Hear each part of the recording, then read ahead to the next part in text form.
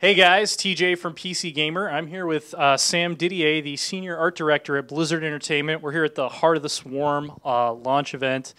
It's pretty crazy out there. What do you think so far?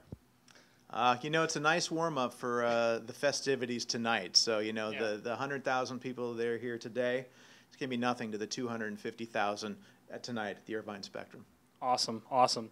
So working on the art Heart of the Swarm. Wings of Liberty had kind of the Old West, almost kind of chop shop junkyard feel with the ragtag Terran and stuff. What were your thematic inspirations for Heart of the Swarm overall?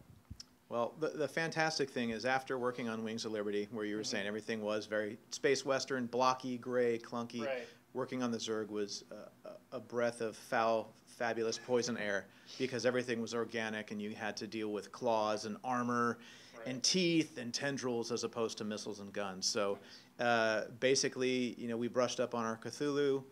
We brushed up on, the underwater deep sea creatures to get inspiration for, what the new Zerg units and stuff would be. So it was actually very nice, and if you can use that word refreshing for the Zerg, refreshing to work on the Zerg coming off of Wings of Liberty. So obviously, Heart of the Swarm is like, it's more focused on one character than maybe anything else Blizzard has done in the past. What kind of challenges do you guys run into designing the look of a character who's like so central and so essential to everything that's going on?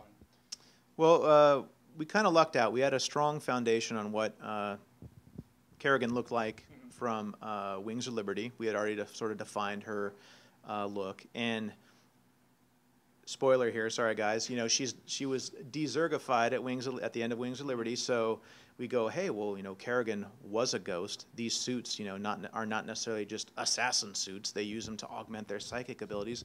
We have the cool ghost suit. We know what she's going to kind of look like. So it really felt, I don't know, like a clean transition for us. She used to be a ghost.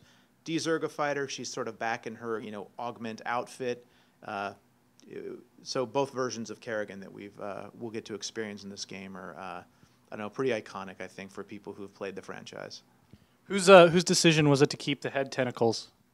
Well, we wanted to make sure that, lots of cool hair is always a good thing in the game. Much so. Very much so. No, the idea, I think, was to keep to show that there is still, they did their job, but they didn't completely wipe out that Zerg sort of essence that's within her. She is forever changed because of the ordeals that she went through. So now she has to look every morning in the mirror at those cool spiky dreadlocks and go, Arcturus Minx, this is your fault. That's why she's mad.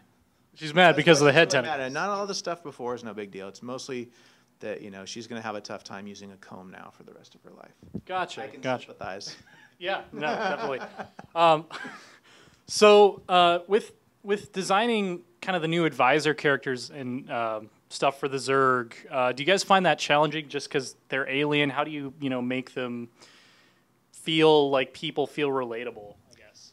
There was some thought put into this, I will say, because when you're coming with Wings of Liberty, it was easy. You got, Swan, hey, how you doing? He's like the kind of New Yorky dwarf-looking guy, the mechanic. You have Horner, who's like, Jim, we got to get going. He's very. So we're trying to think of, okay, well, what are we going to do with the Zergs so that they're not all like, like completely crazy, tentacle, poison sac monsters. So what we did is, okay, Kerrigan's going to look somewhat human in the beginning. So we got the human aspect covered. So, okay, well, who's going to be the essence of the just pure Zerg when you get on the ship? So as you play, you meet Zagara. She's a Zerg queen. She's like, let's kill the Terrans, come on. And Kerrigan's like, relax. That's not all about just charging forward and killing things. So we got that aspect. Then we wanted to have sort of the equivalent of the adjutant. So we came up with Isha, who is connected, sort of like the adjutant with wires and all that, but hers are all with tendrils, connected to the Leviathan ship you're on. People will immediately get that kind of, oh, it's like the adjutant, tells you about what's going on. But we wanted to make her definitely a little bit more Zergy. So we gave her, for hair, we got a lot of weird things with hair in this game. Her hair are basically these tentacles that have like the little sharp nodes at the end, almost like, you would be plugging in for things. You can imagine her plugging into different elements of the ship. And then for the armorer, we wanted to make something that didn't really look like the beast he was creating. Where the Zerg are all, very vicious and brutal and definitely warlike. He looks almost like a thrown together bit.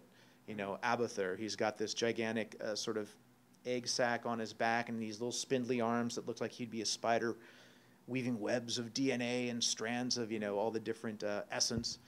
So we kind of just hit a couple themes with these guys where we wanted Kerrigan to be the most human. We wanted someone to represent pure Zerg. We wanted someone to be sort of cold and, you know, away from the whole thing like Isha. And then we wanted to have like a nasty, repulsive monster, and that's Abathur. So I think the things that we got really is now we got our little Zerg superhero team. We have the big scary monster. We have the, you know, the smart, you know, human one. We have the weird looking guy who's like the mad scientist, and then we have the very cold, calculating, and efficient computer sort of one. So we kind of built our own little Zerg hero team out of all these characters. Gotcha. Do you have a particular favorite piece of new art, whether that's a unit or a character or anything like that, that has gone into Heart of the Swarm? My favorite unit, specifically R4, the Zerg, because we hit some really cool silhouettes and outlines for these that are immediately identifiable, but also very, you know, Zerg in nature. And my favorite is the Swarm Host, which is basically a Zerg. It has a giant sort of organic, or not organic, but like Zerg beehive on the back. And out of the little holes and apertures come these little things called locusts that swarm over the unit. Well, when we had made this thing on the concept art, it looked cool, but it really didn't realize its true Zerg creepiness until we animated it, and those holes were opening and closing, and the little critters were falling out. It actually made some people sick. They said, oh, wow, I get sick looking at it. You guys should change that. It's going to be difficult to play. And I'm like, no, we're doing our job then. The Zerg need to be getting that kind of feel on people. So it was great that we could achieve that nature with our new Zerg units. So it definitely feels like Heart of the Swarm is about the Zerg. The new Zerg units are just super creepy. It's like, all right, we did that, you know, for Terrans and Wings of Liberty. Now we did that with the Zerg. Can't wait to see what we do for Legacy of the Void. So you mentioned the Swarm Host. Has it been different designing units for Heart of the Swarm now that esports has kind of exploded and become what it is, in terms of, you know, wanting to make a unit readable, wanting to make it fun to watch, things like that?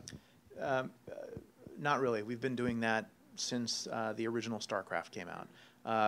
With this game, and with the Warcraft ones in general, you have to have something that looks cool but is immediately recognizable.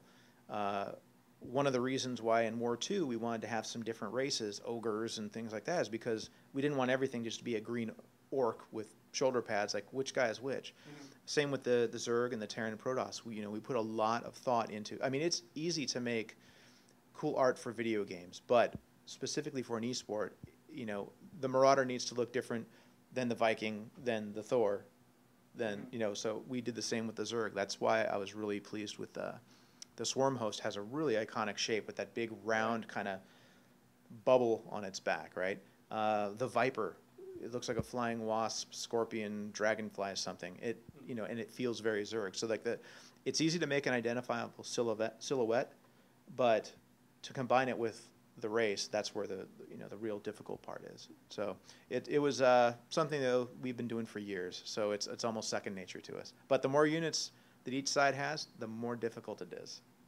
Gotcha. So I'm sure the question everybody is thinking about right now is, will 350 pounds. Oh, that too? Will we hear a new Tauren Chieftain single at BlizzCon this year? Nothing's been confirmed nor denied, but the standard game developer answer. You know, I don't know if the world would be ready for that. I don't think they're ready for the ones that we've already done. That's true. That's probably pretty accurate. If Heart of the Swarm were a heavy metal band, which one would it be?